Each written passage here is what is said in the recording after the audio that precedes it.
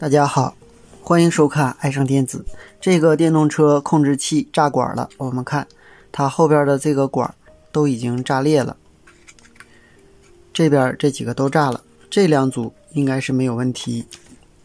它的原因呢，是因为驱动芯片击穿了。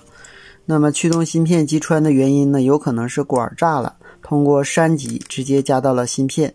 那么芯片再击穿，这个位置有两个10欧电阻，这两个10欧电阻呢是直接接单片机的。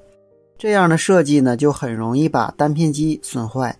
因为这个芯片供电是15伏，它通过10欧电阻直接把这个电压传递到单片机的引脚，单片机是 3.3 伏供电，那么很显然单片机会损坏。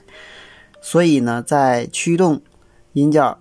和单片机之间应该加上光偶，这样比较安全。好，我们测量一下，它的驱动芯片是 FD2003， 它的一角是供电，我们看是供的这个15伏，就是7805输入引脚的这个15伏。它的二角和三角是通过10欧电阻接单片机的，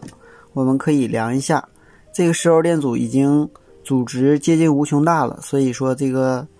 电阻是烧毁了，那么很显然单片机已经损坏了。我们看这个引脚同样是接单片机的，它的4角是接地，它的5角是下管驱动引脚，是接下管驱动的这个电阻的，它的6角是接地，它的7角是接上管的驱动电阻。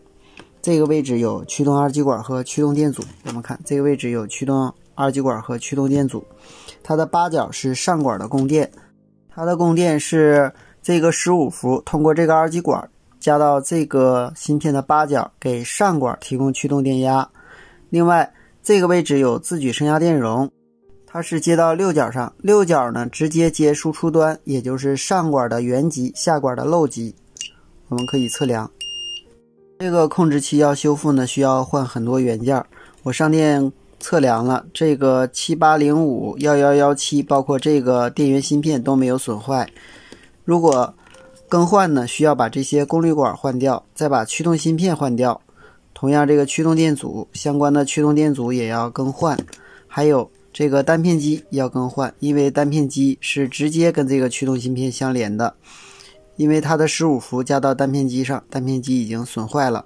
这样呢，需要带程序的单片机或者是在旧的控制器上卸下来相同型号的，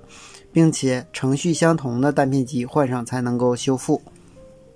这个就是它驱动芯片的电路图了。它的一角是供电，供15伏，它的二角是高端输入，三角是低端输入，四角是接地。供电与地之间有滤波电容，输出端是通过电阻，有的并一个二极管来驱动后边的长管的，下管是同样的，通过电阻来驱动长管。它的8角是高端浮动电压供电，外接自举升压电容，6角是接输出的，也就是上管的原极，下管的漏极。这是它的内部方框图，这是它的引脚功能。好，今天咱们就到这里，谢谢大家，再见。